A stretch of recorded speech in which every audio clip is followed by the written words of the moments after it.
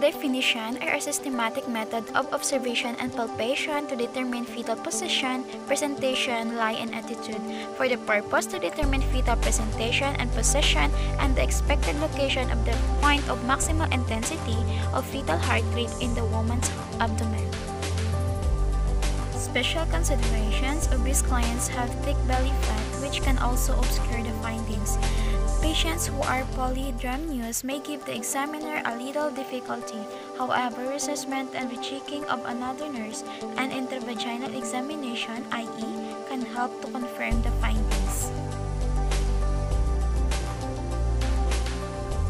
First, you need to wash your hands to prevent the spread of microorganisms.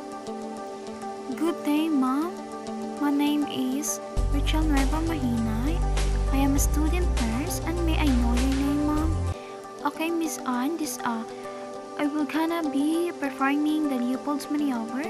The purpose of this to determine fetal presentation and position and the expected location of the point of the maximal intensity of fetal heart rate. But Mom, before we begin, you can go to the comfort room and empty your bladder first. Thank you.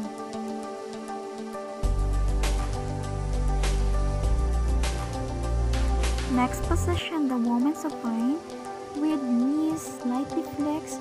Place a small pillow or rolled towel under one side.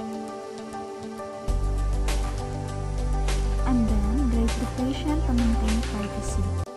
Warm hands first by rubbing them together before placing them over the woman's abdomen.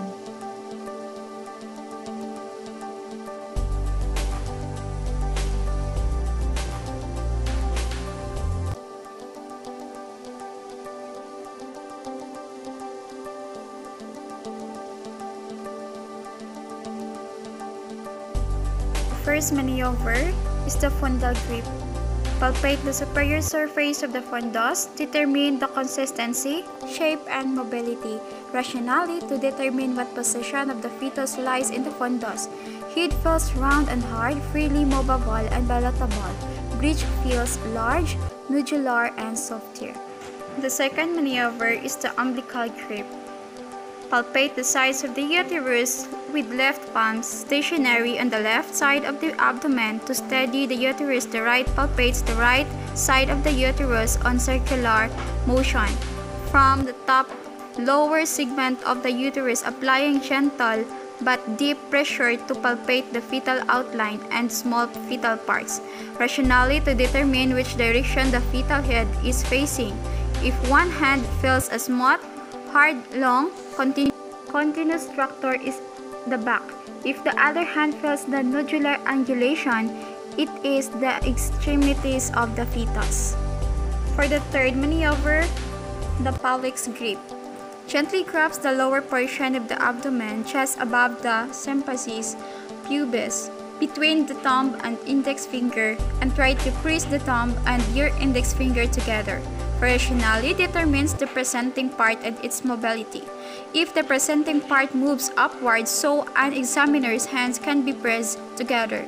The presenting part is engaged, not firmly settled in the pelvis.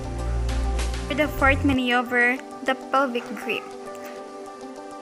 First, the nurse faces the feet of the client. Second, place one hand each on the either side of the lower pole of the uterus.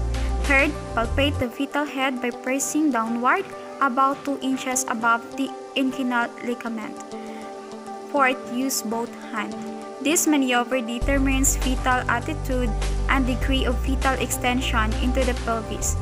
This should be done only if fetus is in cephalic position. Next, place your client in a comfortable position to ensure safety and comfort of the client. Next, document procedure and assessment findings and the client's response to the procedure. Rationally, documentation serves as a means of communication and basis of care and evaluation of patient's outcome. Lastly, wash hands to prevent the spread of microorganisms.